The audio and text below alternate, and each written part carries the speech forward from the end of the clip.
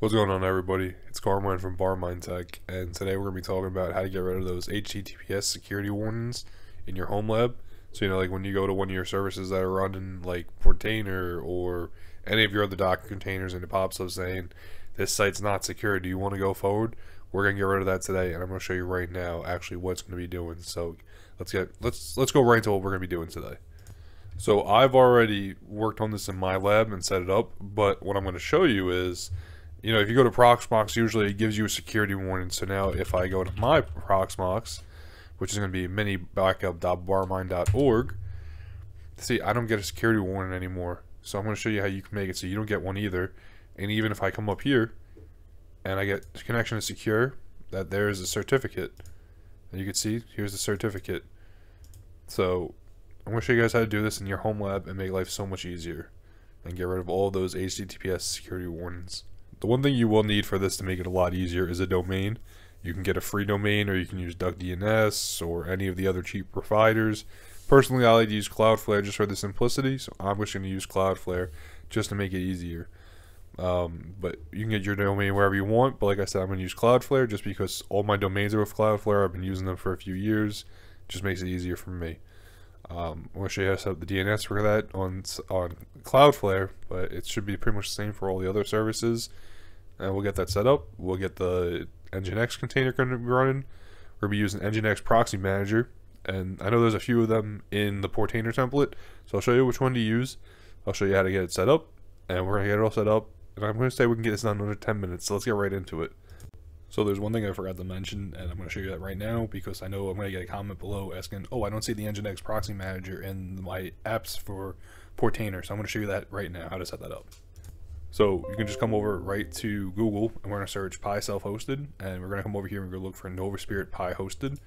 This is actually my buddy Don. You should check out his channel because he's the creator with a whole bunch of contributors who create this whole template, and they make it so all these Docker containers work perfectly on your portainer instance for ARM, AMD64, all that good stuff. So check this out because I've done a couple videos with this, and I use this app template all the time. But I'm going to show you how to add this in really quick so you can have the same app template that I have, so it makes it easier to set up NGINX. So when you get into your portainer instance, the first thing you're going to need to do is come over to settings, and over here you're going to see it says app template, and this is what's going to be important. So you're going to come over to the GitHub, and you're going to scroll down, and over here it has portainer architecture, and this is where you need to pick the one for your system. So ARM32 is starting to get phased out because it's just not really a thing. We're really starting to move to ARM64. They're making better boards now. So it's either going to be you're an ARM system or an AMD64. I run my system off a VM of AMD64. So I'm going to right click and copy one of these. And you could actually open this up if you want. And it shows all the template built out. So it's just a JSON file that gets used for portainer. But this is how it all gets built out so you can see what you're copying. Once you copy it over, you can just come back over your portainer instance and you're just going to paste the URL into there. And it will update your app template. And that's how you can come over here and get all the apps that you see that I have.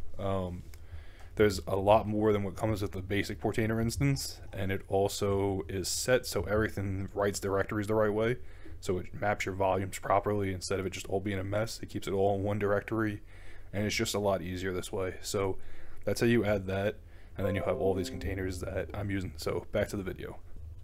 First thing you're going to want to do is come over to portainer and go over to your whatever instance you're running.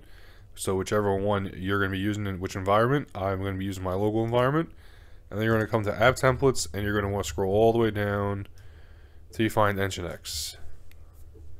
So when you do get over here, there's NGINX, there's NGINX Proxy Manager, and there's about 5 of them. I used NGINX Proxy Manager v2 with SQLite. This one seems to be, as the notes say, the one to use. v3 is out, but it's not ready. And the other ones are depreciated. So I'm going to use this one right here. So you can just click on it. There's no additional config you need to make unless you want to change your time zone, and then you can just deploy it. After it gets deployed, you're going to come over here, and you can see that it's running. Everything looks good. You're going to come over to click on the ports. It's going to be port 8181. For some reason it changes around when you click on it, but that's okay. And then you're going to come over here the first time you're going to set it up. See, I'm already signed in, so I'll just sign out really quick. It's going to be admin@example.com. No, I don't think that's right. Hold on. Yes, I had to double check. The default administrator user is admin@example.com, and the password is change me. So if you come back over here, it would be admin@example.com, and then it would be change me all lowercase. I've already done this, so I'm just going to sign up with my account, and then we'll get to keep going with this. So the first thing we're going to want to do before we can really do anything in here is we're going to need a domain. So whether you got it on Cloudflare, you got it on DuckDNS, whatever it is, you need to grab that domain. So I'm going to use barmine.org, and from here I'm just going to go over my DNS tab. Now this is how you're going to want to set it up in Cloudflare. Like I said, it's going to be similar in any of the other services. You're going to have to make two records. You need to make a record for the domain and the machine that's going to be hitting. So if you come back over to your NGINX, for me it's 192.168.50.87. So that's where the A record is going to be hitting. So you want to make a new record, you do whatever your domain is, and then you would put in the machine. So that's how you would set that one up. And then you don't want it to be proxied because it's going to be used for local. So you just need the DNS only, and you could leave the time to live the auto. I'm going to cancel that out. Now, this isn't going to be a public facing thing. Yes, it's a public domain. Your computer is going to resolve it to that internal address, so everything will be alright. The next thing you're going to need is a CNAME record, and we're going to need this because we need to make a wildcard, so when you try to make additional services to have this, you could use it so you don't just have one. So to do that, you're just going to make a CNAME record. So we'll just hit add record. We're going to scroll down to CNAME, and we're going to put a star in there. Star. Oh, I gotta click. Star. And then you would put in the target. So it would be your domain. So it would be star.barmine.org is an alias of barmine.org. So when they're able to hit it, it works. And then again, you're going to turn off DNS. After you get these records set up, it could take a few minutes for it to actually propagate for the DNS, but it'll be alright. Now we can go back to NGINX and we get set up for our SSL cert we need. So in NGINX, it's really nice because it handles a whole bunch of different stuff for us. It's going to handle the proxy and it's going to handle the certs. So you're going to go over to SSL certificates. Now I already made mine, so I can't make it again, but I'm going to show you how to do it. It might be in the middle, or it might show somewhere different over here because you don't have one yet. But you just click on the button for add SSL certificate, and then you're going to use Let's Encrypt. Let's Encrypt is free, so it's really easy. You would just type in your domain name that you're using. So if I was using barmine.org, I would just add barmine.org, and then again I'm going to do star. I click in there again. You do star.barmine.org. Now we're doing this again so we get the wildcard. So the wildcard will cover all the other domains, the other subdomains that are being used for our services. So if we're going to be using barmine.org, but then on top we might use homelab.barmine.org, this will also hit inside that wildcard.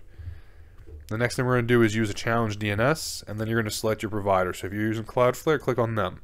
The one thing you do need to get is your API token, and to do this you need to go in your profile on Cloudflare and get it, and you can make an API token for the specific domain. So I'm going to show you that really quick. So when you come over to Cloudflare, like this is the home page, you would come over to the profile and you would select your profile. Over here on the left is API tokens. You would click over here, and now you can create a new token. It's zone specific, so you want to make it for one of your domains, you could do it that way. You don't need to make an API for everything. So I made a specific API just for barmine.org. Then over here you would get that API and you would paste it in here. So now this should be all set. You could just agree to the terms and conditions.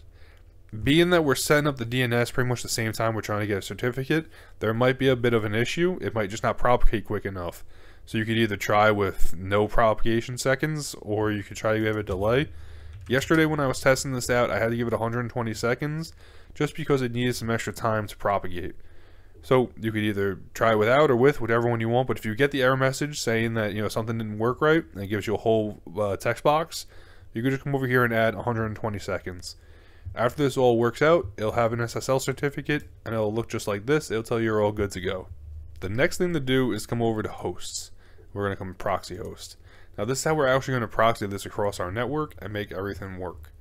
So you can see over here I have minilab.backup.barmine.org, and it comes over to a different IP address. So this actually runs off a different machine, and you can be done. You could do this for any machine in your home lab. It doesn't have to be the one that the portainer instance is running off of.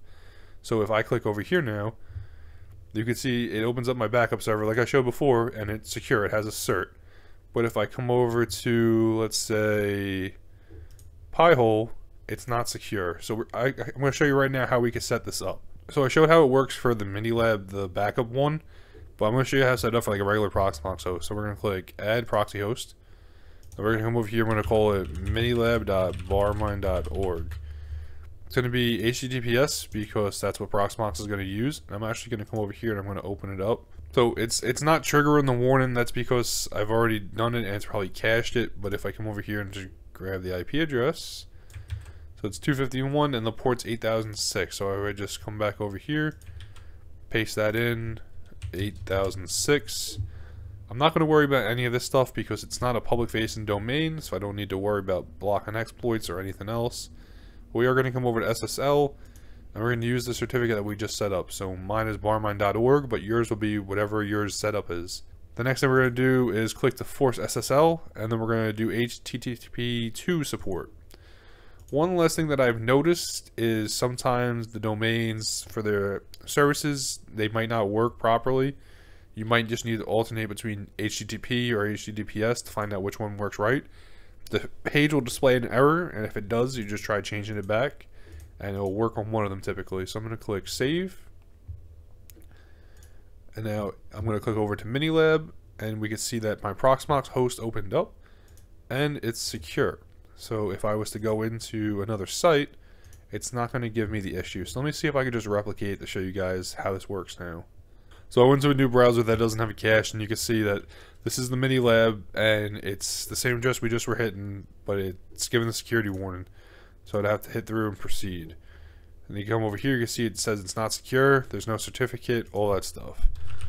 But if I come over to minilab.barmine.org, we hit the same site, and now I have a secure connection. So you can see it's the same thing, it worked out, and I have a valid certificate. Again, it's hitting that barmine.org cert, and it works. So now it won't give me a security warning anymore. So that's the benefit of running NGINX Proxy Manager in your lab. Now, NGINX doesn't just have to be done with Proxmox. It can be used with any of your services. So you can go through all your portainer services, and you could route them out to use NGINX. And they'll have now certificates that will stop giving them security warnings when you go into them, and everything will have a secure connection. Now, sometimes the networking might be a little funny on Docker, but you're pretty much always going to be able to just use whatever the host is. I know you could try using localhost, or you can use like the local host address, but personally I like just to put the IP address in for everything and then specify the port. It just makes it easier, and it leaves less chance for anything else. Now, I know some people have said that you need to use a host file with this. Personally, I've set up a few hosts. I've been working with it. No issues. So we should be all good. This doesn't really need a workaround. There's nothing else that goes with it to make this work. It just works. So once you get your certificate working and you start making your host, you're all set. You're all good to go. You don't have to worry about, you know, another workaround or add something else to make it kind of work, because it's going to work. So that was about NGINX Proxy. I hope you guys like this video and find it useful. I know that this is something that will definitely help in the home lab. It's just going to get rid of those extra clicks you got to make when you try to get onto your certain services that you host. No more security warnings, and now it has a certificate, so it's a secure connection. If you guys could like, comment, subscribe, it really helps the videos and helps the channel grow, and I appreciate it greatly. I know this video might have turned out to be a little longer than 10 minutes, but hey, we tried. I also have a link below. I have links below to my Discord server and all my gear that I use off Amazon. If you guys want to check out any of that stuff and get it, it's all the stuff that I use in my home lab, and it works really well. So that's why I put those links down there, because it's stuff that I recommend. Other than that, I appreciate you all for watching, and I'll see you in the next video.